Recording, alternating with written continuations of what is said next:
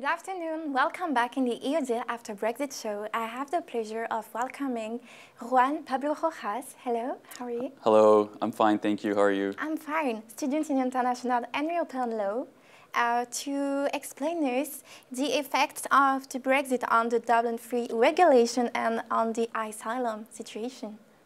Indeed. Thank you for having me. It's a pleasure.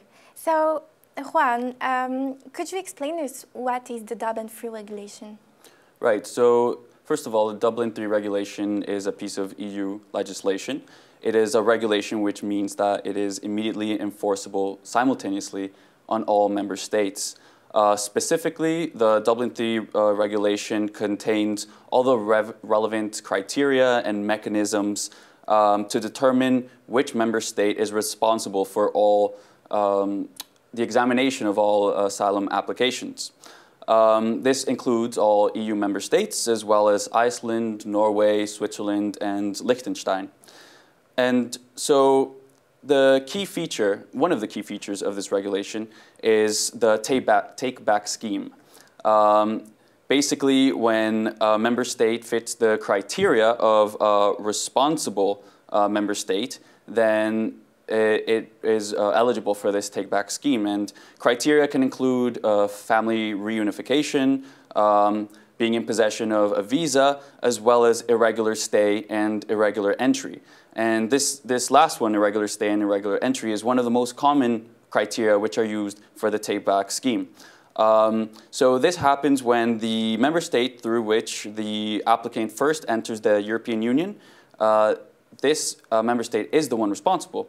So I can give you an example. For example, if an asylum seeker arrives in France and applies for asylum in France, but then it can be proven that this asylum seeker first entered EU territory in Greece, then France can solicit this take-back request to Greece and send the individual back to Greece.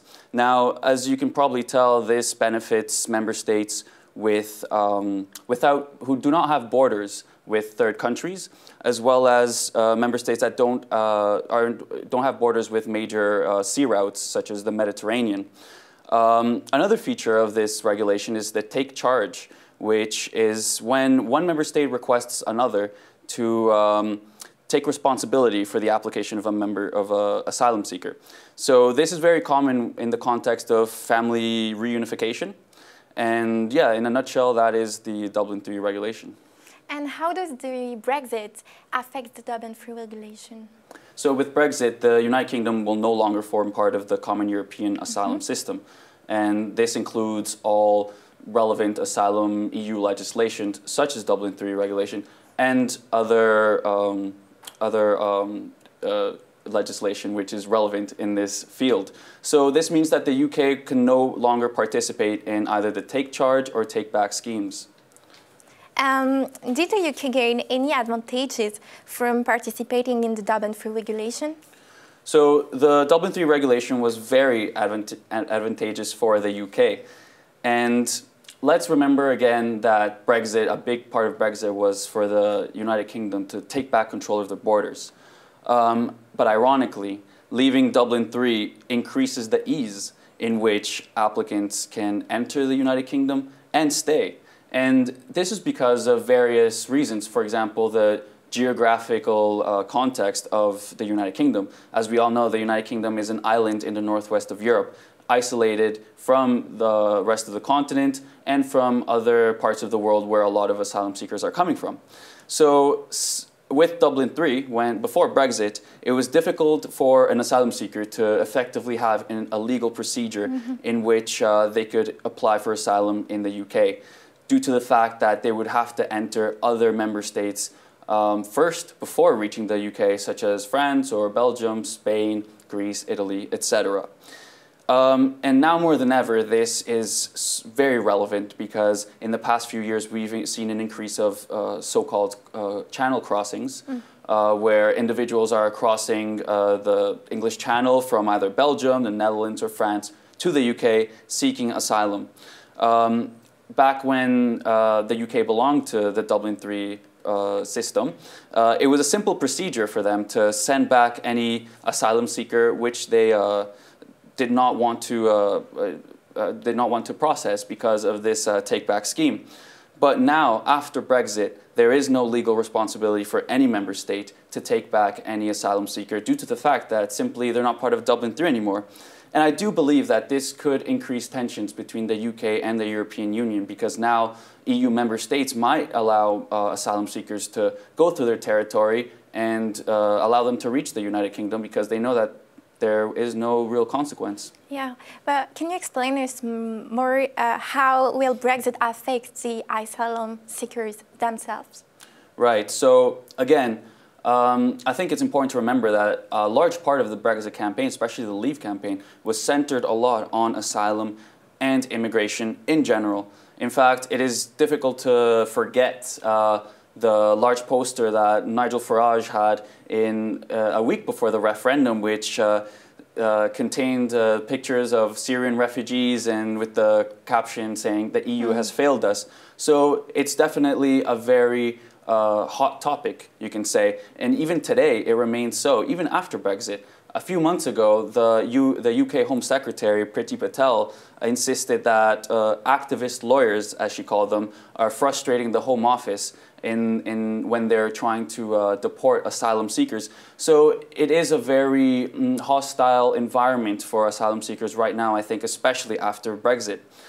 The Common European Asylum System of the European Union is far from perfect, but I do believe that it nevertheless aims to establish minimum standards for the applicants and minimum standard of rights for a lot of vulnerable people. For example, those who are unaccompanied minors, victims of sexual violence, as well as people with disabilities.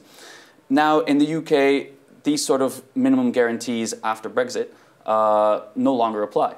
And it's very uncertain what sort of special rights these vulnerable people will have after Brexit. One example is that there's a stricter requirements on family reunification, which is a key feature of Dublin III. For example, a spouse or a child of a person who's residing in the UK before Brexit were able to easily join their family member in the United Kingdom, as well with unaccompanied minors. If they had a parent, an uncle, grandparent, or an aunt living in the UK, they could easily go to the United Kingdom after to have this family reunification scheme. But now, after Brexit, this is so much more difficult. And we'll see how it goes. Obviously, the UK still remains part of the 1951 Geneva Convention relating to the status of refugees, which does impose some minimum standards, such as the principle of non-refoulement. But nevertheless, I do think that a lot of asylum seekers remain at risk. I see. And the EU and UK signed an agreement, the Treaty on Cooperation and Agreement. What does this treaty provide for the asylum seekers? Right. So the EU signed with the UK the so-called Trade and Cooperation Agreement on the 30th of December 2020, right before the end of the transition period. But this agreement is mostly an economic agreement relating to trade and fishing rights, these sort of things, and it does not touch at all upon asylum. Not at all. And so the UK government did not wish to replicate the Dublin III agreement. They did not want to have a copy-paste of the regulation with the European Union, but instead they did want to cherry-pick some provisions that are included in this regulation. And they did propose to the European Union some draft agreements, for example, on the transfer of unaccompanied minors, as well as the return of irregular third country individuals staying in the UK. So you could see that the UK did recognize that Dublin III did provide them with some advantages. But of course, the European Union rejected these draft agreements and these proposals. And I think the future really remains uncertain. I think overall, the European Union and the UK must continue to cooperate in this field of asylum in order to not only guarantee the rights of their own citizens, but also to guarantee the rights of thousands of people who are traveling to the European Union and to the UK looking for a better life. Thank you. We will end with this last word, better life. Thank you for coming and for bringing your expertise on such huge topic.